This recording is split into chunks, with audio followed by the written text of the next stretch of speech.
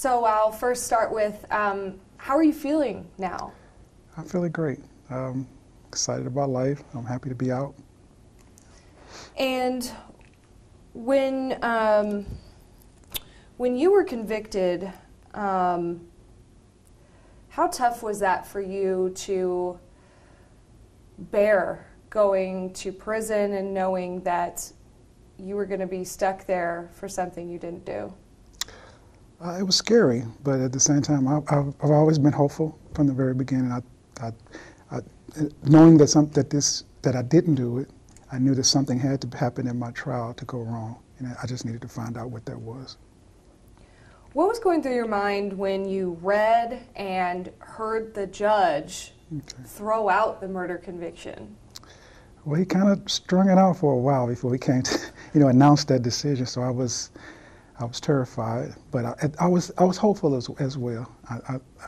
I knew that if it got before a fair judge and he was open-minded, I was sure that they would see the truth, and that whoever he was, he would arrive at the right decision. Do you think the investigators originally had it out for you in some way? I know that, in my neighborhood, as like in a lot of neighborhoods during that time, there are certain people that the police, when things happen in that neighborhood or those neighborhoods, they would round up as usual suspects, I would call them, and I probably became one of those. When you were in prison, how did you keep going and keep fighting to get to the truth? Well, the first thing I did was get a job in the library. I started out as a file clerk, and then I moved on to become a law clerk. I read as many books as I could about the law. I invested in a lot of books to know more about the law. And then I came across a book that was called The Investigator's Handbook, and it taught me how to get records from different law enforcement agencies. And that was the start of discovering a lot of the evidence that was eventually found in my case. Okay. So when you had exhausted every measure possible, what did you do to try and show them that you were innocent? That fight was a long fight, right? Yeah, that was the problem. I presented what I had at the time, which included confessions from the actual people that did it, admissions from the only eyewitness, letters, correspondence from, well, it wasn't actually correspondence, I didn't get that until later, but it was information about the jailhouse informant that showed that he had a history of doing this, that he had lied in other cases. And so I thought for sure it was enough to get a court to at least grant me a hearing.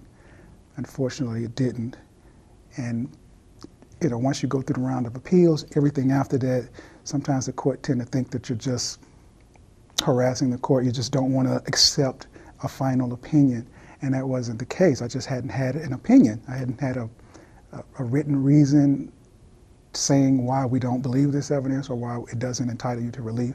And so that's what I was faced with after I went through that first round of appeals.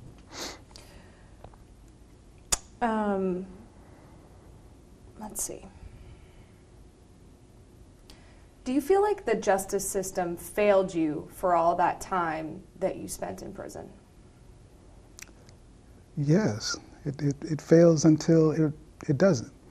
And so every time when I file an appeal and I don't get the right decision or I don't get a decision, that is a failure. And so those are areas that I think that need to be looked at again, because and that doesn't just happen in my case. I believe that happens across the country. Let's see here. I'm trying to go through my questions.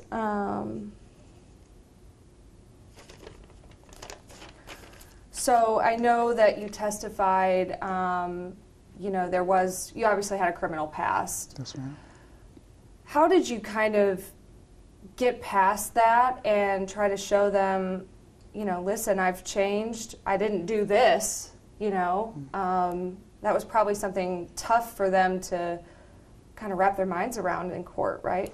Well, that was one of the things that I feared. I was afraid that these, like I said, you get rounded up during that time period, and I was afraid that that was going to be a distraction, or, you know, maybe make the person who was making the decision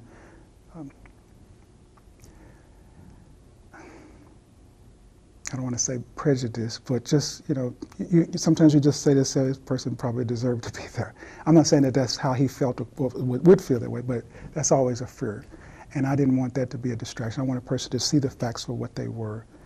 And again, I believe that if a person could do that, then they would see what happened in this case. Do you feel because of your past they may have had a tainted opinion of you going into it? Who exactly does? The prosecutors, the judge, the jury, any of those people who were... I don't know. I mean, those are questions that they would have to answer. So I don't know. Do you feel like you were robbed of some of the most important years of your life? Oh, absolutely. Presence matters more than presence.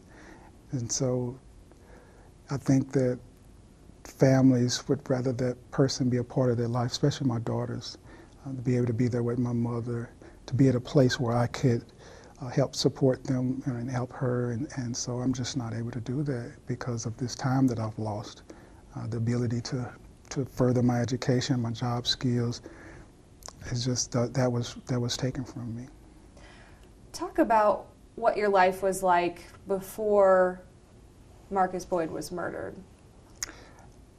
You know, as much as people want to say that I was in the streets and I was making some poor choices then, which of course I was not street. I mean, I was working, I had a full-time job, I was going to school at Forest Park at least twice a week. I had 2 households I was trying to take care of at the time. And a lot of what was going on at that time, I was just pulled in because of associations. Things that they were involved in. Once you're friends, you're always going to be connected to them. And so I was making that transition that most people make when they finish high school, they go off to college, they start families, and that's where I was at in my life. And I just didn't get a chance to really make the full transition. And when you were kind of felt like you were targeted, from what I understand from the evidence in all of this, why do you think that was? Why do they think they decided that you were the one who was going to go down for this? Again, I think that's a question that they should have to answer. I would really be looking forward for them to see what they say about that. What's the next step in rebuilding your life now that you are out of prison, that you are back with your family?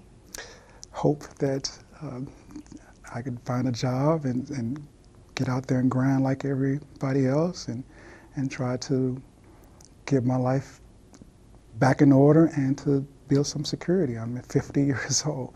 And so, even though I worked 30 years for the Department of Corrections for pennies, I don't have a savings, retirement, Social Security, or anything like that. So you're still trying to find a job, a place to live, things like that you kind of missed out on? Absolutely, which is unfortunately the very thing that if I was getting out on parole, the state of Missouri would assist me with, but because I'm exoneree and got out, there's nothing in Missouri law that allows for that. So it just seems to make little sense to me that Missouri can provide all this assistance, job training, opportunities, housing, even transportation, and employment for parolees, but not for exonerees. So it's a whole different environment for you. It is. Because, and I don't, you aren't eligible for restitution either, are you? No, not at all. That must be hard to take on. Well, I mean, just again, the challenge is of a person that gets out and doesn't have, and is not part of the parole system, he has no support or help. It seems like it's kind of backwards, right? I mean, you spent nearly 28 years in prison, and now there's nothing to help you. Right. I think at the very least it should allow the same assistance that it allows people on parole. When you were in prison for that long, did you start to lose hope after you had exhausted a lot of the legal measures you could take? Probably my darkest moments was after my habeas, first round of habeas, because I did not know where to go. I was afraid. I didn't want to be one of those prisoners, and there are some, who just continually file with the court. And so I didn't want to do that. You know, when I filed something, when I filed it, I believed I had a real chance. I believed it was a meritorious petition that I filed. And so in those cases, I didn't even get any reasoning for why so that was kind of hard to accept. And I didn't know what to do. I didn't know what to do. I was fortunate that I was in a cell with a good friend of mine, Ricky Kidd, who was an exoneree, and he, at that time, was being represented by the Midwest Innocence Project. And he basically vouched for me and asked an investigator looking to put my case. And that's how the Midwest Innocence Project got on board in my case. Wow, okay, so you had made a friend who was able to help you. That's true. And go through the Midwest Innocence Project. Tell me what that process was like. It's a lengthy process because they have to do their diligence. They have to check and make sure that, especially a lot of the information that I had already obtained was actually accurate and true. So they had to go through that process. And as it should be, you know, the resources are limited, and they want to make sure that who they get behind is actually innocent, or at least didn't receive a fair trial. And in my case, there was both, you know. And so once there's a stage process that where there's I can't really explain it, but I know there's an investigatory and a litigation stage, and I had to go through all of that 3 times actually. My case is actually, because they had staff turnovers, we had 3 different directors. So my case was investigated 3 separate times by 3 different directors before I even got to the part where I was close to getting litigation stage. And so there also had to be a law passed to allow a hearing to happen. Right. I mean, that's just amazing that, you know, people felt so strongly about your case to support legislation, right, to move this forward for you. Without it, I don't know where would you be? Probably, I don't know, probably still inside. And I'm very grateful to the Missouri legislature for stepping up, and for the governor for signing that. And it wasn't just something that helped me. It was something that there was a hole in the system that needed to be fixed, and they saw that, and they changed it. And so, as much as we want to criticize, they definitely deserve credit for that. It seems like you did have a lot of support from your family, right? The community, people. Yes, I'm extremely grateful to them. For you? Extremely grateful to them too. Especially a lot of them who braved the cold and the heat, standing in front of the courthouses and standing in front of the unfortunately, Attorney General's office, just asking for an opportunity to be heard. I'm indebted to them, and I'm grateful to them. Do you hope that because this hole has been filled kind of in the system, that more people who are innocent, who were in your position or still are, will have the opportunity to be heard once again? I am hopeful, but unfortunately, if we continue to have the type of opposition as we had with my case and Strickland's case, then it's just going to be a very difficult process, and maybe even discouraging to some prosecutors. And Missouri deserves better. Prosecutors, if they are just as they are capable of saying this person is guilty and taking that person to trial, they are also capable of assessing a case and saying, hey, a mistake was made, and that should be respected. Because it's the same process. Before they take a case to trial, they have to believe in it. They have to look at the evidence and say whether they, and if they're capable of doing it before trial, they certainly should be able to be capable of doing it after trial. And talking about your family and their support, did they come visit you in prison, and were they really there for you as you struggled with this? They were. They were there the best that they could be, and I'm extremely grateful to my family. I'm grateful that my daughters wanted to be a part of my life. My daughters' mothers deserve a lot of credit for raising them the way that they did without me being there. And so, yeah, I was fortunate in that sense. Your daughter tells me that she's getting married soon. Yes, she is. And you're going to be able to walk her down the aisle. Yes. Is that something that you thought would ever really happen? I didn't know. I did not know. The gentleman that she's marrying, I did get to meet him, and he's fine, and he's traditional. He came and told me that he wanted to do this, and so I was very honored that he saw some value in that and thought enough of me to do that.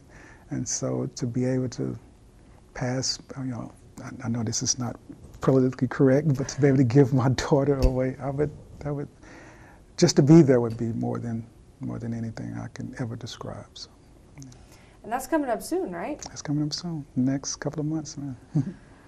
And is there some things you missed out on with your daughter? I mean, wasn't she just a baby when you went to prison? Yeah. She was like 2 months, and I think there is a certain connection between a father and daughter, just as there is between a mother and a son, and that closeness. It's hard to get over the telephone or for a couple of hours in a visiting room. So yeah, I missed out on that, and especially the influence that I would have had on my daughters, because women are said to pick men who mirror their fathers, and so I would want my daughter to. I'm not saying that she didn't choose well. She did, so I'm happy about that. But there is a sense of closeness that she didn't get from me, and I miss that. So did you just have one daughter, or did you? I have two. You have two? Yeah. Okay, so. One is 28, the other is 29, so. Yeah. Okay. So then your other daughter was born while you were in prison already then? Yeah, she was already, no, I was already out. You were out? All right. Okay. The youngest was was 2 months, the other was about a year. Oh, already. okay. Yeah. So you still did miss a lot of things in both of their lives. I did. Yeah. How hard is that you miss their first words, steps, things like that, right? Yeah, that's what I'm talking about. Those small things, those memorable things. Yeah, that's something that we can't ever get back, can't ever be replaced. When you were in prison, was there a time when people, didn't believe you when you said you were innocent? Well, I didn't do a lot. Well, I talked to select people. I mean, it's not something you just run around telling people. Usually the people that I associated with were people who had a similar experience, like Ricky, like my friend Ricky Kidd. That's why we connected so well, because our life experiences is so similar. The only real difference is that he was on one side of the state and I was on the other. And so I surrounded myself with people that I could discuss law with, that I could rely on for moral support, and that's how we got through. Let's see. Let me see what else I'm missing here. Going back to kind of some of the community support, did the community fighting for you on the outside really make a big difference? I believe so. I believe you need all of that, all types of fights on each front to get change. And having people out there rallying and calling for just an opportunity to be heard, it lets the people who they've empowered know that this is an important issue. And so, yeah, they were very impactful. What was your nearly 30-year fight to be free like for you? I mean, there was probably a lot that went on there. It's fear. I've said this before, is that it doesn't get better. As a person, when they get arrested, you think, okay, the right thing's going to happen. that doesn't happen. Then you get indicted, and then you go to trial, and then you think, okay, the appeal is going to work, and then you think, no, the federal habeas is going to work. Then you think the state habeas, and so it's just a train that's going down the road, and it does not get better with each denial. And the longer it takes, the more it tends to affect your hope and belief in the system.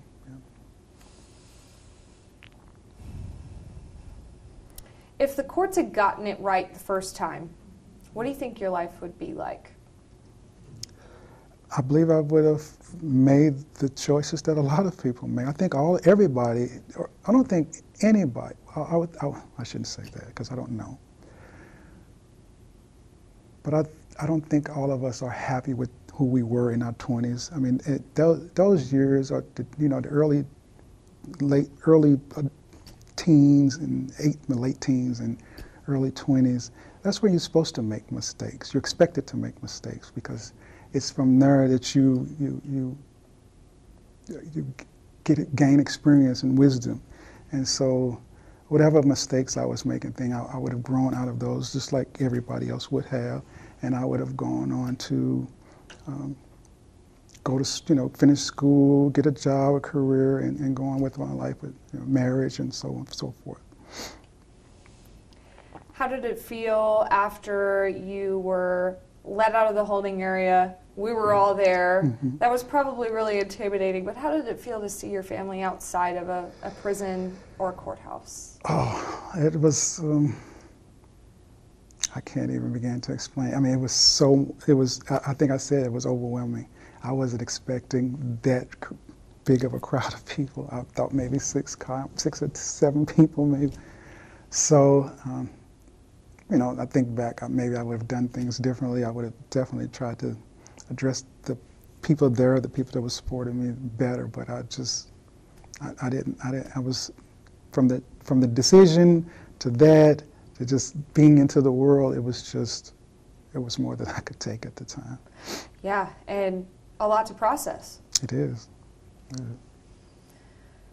And being able to hug your family and, right. In a more comfortable setting, starting your life over, I mean, that was probably more than you could ask for. Yeah, because in the visiting room, you're only allowed a brief hug and kiss, so you get 2 to 3 seconds for that. And so to be able to really hug the people that you love and care about, it matters more than anything.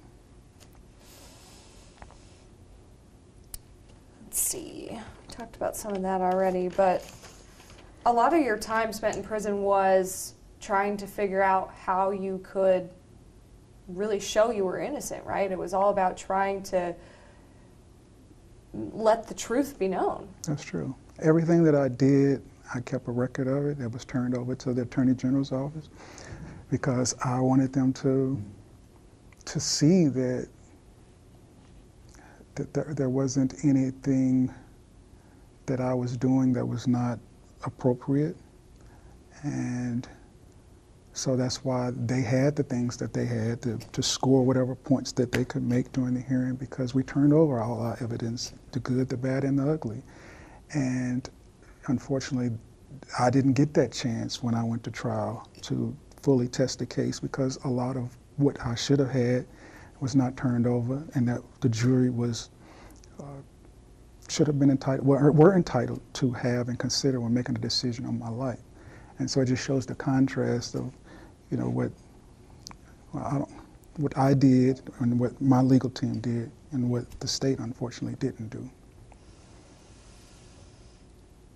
Do you feel like the jury at the time, when they were deciding what to do at the end, really had all the information then? That's exactly what happened. And we was living in different times then. Then I think we all believed that, police officers were always honest and acting in good faith. And today, especially with video cameras and things, we know now that that's not always the case. And so I think there was just different times. I think juries now would be they would demand more from officials than back then, because now we know a little better. And again, that's not to say that all officers are bad. That's not at all. In fact, one of the men that my daughter is marrying is an officer, and so I have a lot of respect for police officers. So. Do you feel like now that the justice system righted a horrendous wrong in your case? Absolutely. I think if there's anything unique about my situation, it would be that this allowed people to see what commonly happens in a lot of cases, because all of what we know the causes wrongful convictions happen in my case. You've got jailhouse informant, ineffective counsel, you have, evidence not being turned over. All those things are red flags, things that have been studied, that have been said to say, this is what generally causes wrongful conviction, and all of that is in my case. Is there anything you want to say to the people that ended up sending you to prison, the police officers, the investigators, the lawyers who ended up sending you to prison? I don't believe in hating anyone, because that's just imprisoning yourself again. And I'm not, 28 years is enough. I don't need another mental prison trying to hold on to hate. I'm just happy that justice was served here, and that I have an opportunity to try to better my life and add to whatever I can to the world, and that's where I'm focused on. Do you think that this is really the start of your life now? That's the good thing. One thing I can say about prison, it allows you to begin again. And so, this is a start for me, and I'm going to represent who I am. And that's just a person who's want to do good in the world and want to help other people, especially the youth. I don't want them to follow the same path that myself and so many other people have fallen in, because there are a lot of men in prison who, I was their age. And the wait for this, after the hearing, I stayed at the Justice Center, and it is heartbreaking to know that a lot of the mentality and the thoughts then, still, that it was 30 years ago when I was in the city jail, it still is prevalent today. The ideal about the system and going to trial, you're going to get a reversal, you can get a time back. A lot of them have no idea what happens after that trial and how difficult that process is. And I think that there was purpose in this pain, and that allows me to be able to talk to the youth and say, hey, the lifestyle, the things that you believe, it's not true, and I've lived it. I know it. You can't tell me that I don't know it. I'm not some square that you can say, oh, you don't know what you're talking about. I know it, and people like my friend Ricky Kidd, other exonerees like Larry Callanan, Mike Polite. I can go down the line of exonerees who have a lot to contribute. And a lot of us have different life experiences, so there's no youth that we can't touch. Is there something you would say to maybe a young man who was kind of in your situation, or is kind of in your situation that you were in then, that was kind of trying to make ends meet and maybe not making the best choices? What would you say to a young man like that? I would tell him that there's no right way to do wrong, and that you have to weigh everything by what it's going to cost you. And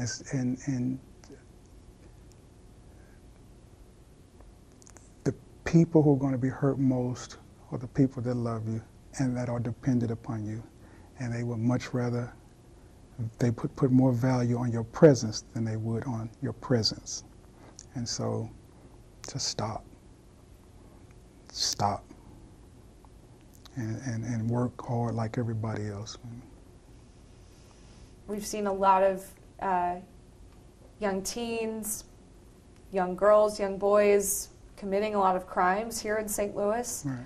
And it's kind of tough to see, and it's hard to think that people are kind of throwing it away, essentially. I mean, because you would probably give anything to have all those years back. Oh, anything.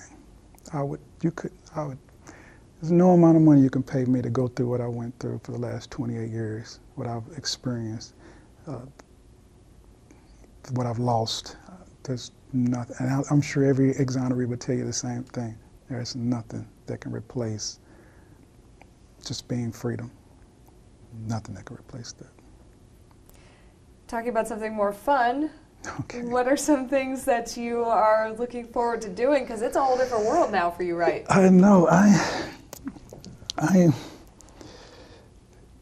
It may seem cliche, but or just people like, but I keep saying it, I don't have a destination. I just want to get on a plane. I want to see that ocean. I want to stick my toes in the sand and ride a horse. I mean, anything that's a go, I'm willing to go. Anything that's possible, I want to go and do it and experience it. Yeah. Anything in particular that you're especially looking forward to, or a meal that you're like, I can't wait to have? Yeah, I mean, I'm looking forward to eating better, to working out. There's so much that's so limited on the inside. I want to run and do marathons, do triathlons. I want to do those mud races. I could go down. I know it.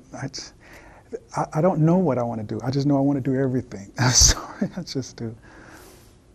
Because I haven't had an opportunity to do anything. I've never been outside of St. Louis, and so if anybody has any ideas that this guy needs to be able to do that, I'll be more than happy to go on that. So there's probably a lot of things you still have to learn then. Absolutely. I still haven't figured out the phones. I don't understand how people are able to do that so fast, the texting and the navigation of that, but I'm trying to learn. Because you didn't have any of this when you... No, when I left there were pages. There was pages. You know what a pager is? Mm-hmm. Okay. There were pagers. You probably didn't have a cell phone. No, I didn't have a cell phone. No. Mm-mm. And these pages, they didn't even have the... I think that was probably the beginning stages of, because you could get messages on some pages. That hadn't even been when I was out there, so... Yeah. What was something that shocked you when in these last few days that you've gotten out of prison? The shape of the cars, the navigation in the cars, how you can use your cell phone to turn on music in the car, and Siri is really driving me crazy. I'm scared of her, whoever that is. It seems like you can say anything to her, and she knows exactly what you're talking about. So that's crazy. Artificial intelligence. I don't know. I don't know. But that is crazy. And some people might say, well, some of the hardest part of your life is over, but it's still just as hard leaving that prison cell and leaving, something that you knew for 28 years. Yeah, it's almost like going inside of a prison, because you have those same fears and you don't know what to expect. And I don't know what to expect, but I'm not afraid of finding out. I have to do it. Same way you inside when you go through there and you get convicted and you're sentenced and you show up at the door, you have to go through it. And I have to go through this, and I'm ready. Are you worried people are still going to see you as the thing you went to prison for? No, I don't. I'm not worried about that. And now, moving forward, are you just more excited about, living life and going out there and being with your family on holidays? And Absolutely. Yeah, I would. When you say holidays, I want to go to a haunted house. I want to be chased around by some monsters or something. It's interesting you say that, because Halloween was kind of when this happened, right? Yeah, unfortunately. Yeah. Yeah. Yeah, I lost a good friend then. That's something people may not realize. Marcus Wood was your friend. He was. He was a good friend of mine. And, you know, like most friendships at that age, you drift apart. It wasn't never an argument, a problem, or anything like that. It was just he was busy, you know, attending to his family, and I was busy attending to mine. So what do you hope happens now? I hope for a lot.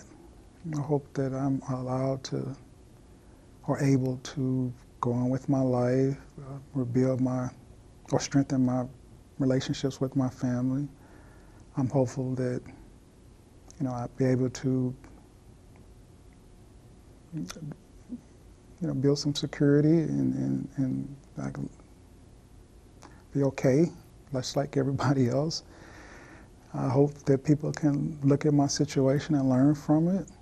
I hope that, you know, I think those things are there that,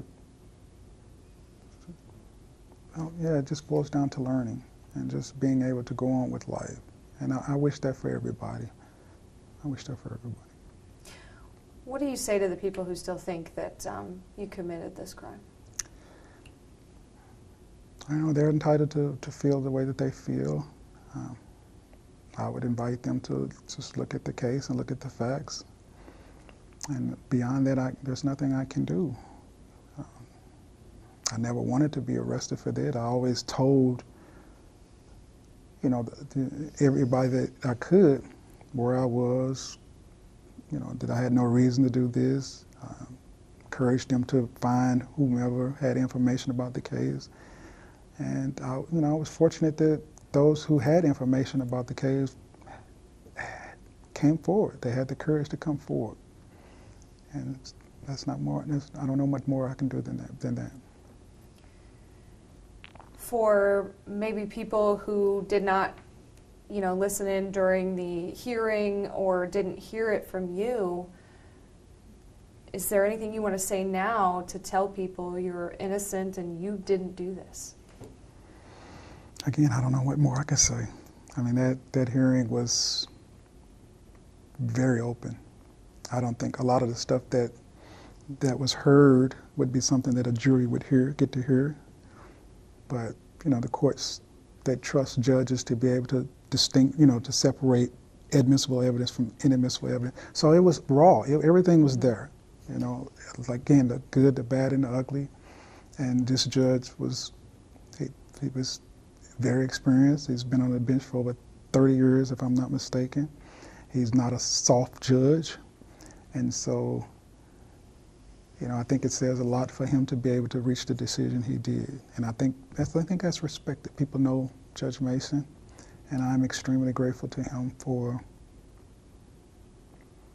just being open. Mm-hmm.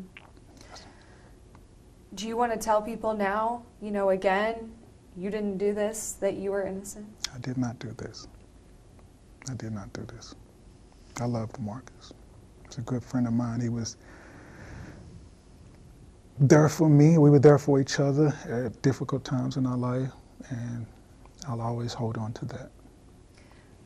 Another thing is you lost a friend, and you had to deal with that while being blamed for killing him. I did. Yeah. That must have been so hard. It is. You know, you don't really get a chance to grieve because you have to fight for your own life. So over this time, you know, did you get a chance to grieve and, you know, tell his family that? Well, there was a time when I met Tricia Bushnell. She's the last one who, remember that Innocence Project had 3 different directors.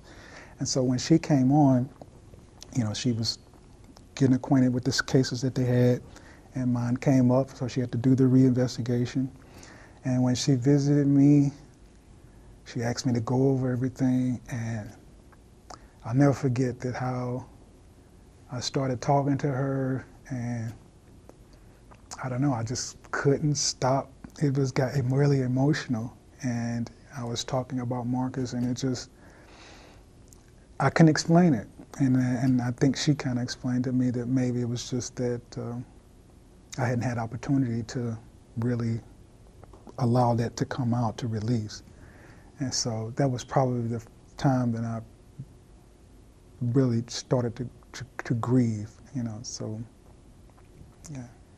So in a way, this has been good for you to let some of this go that you were holding on to. Yeah.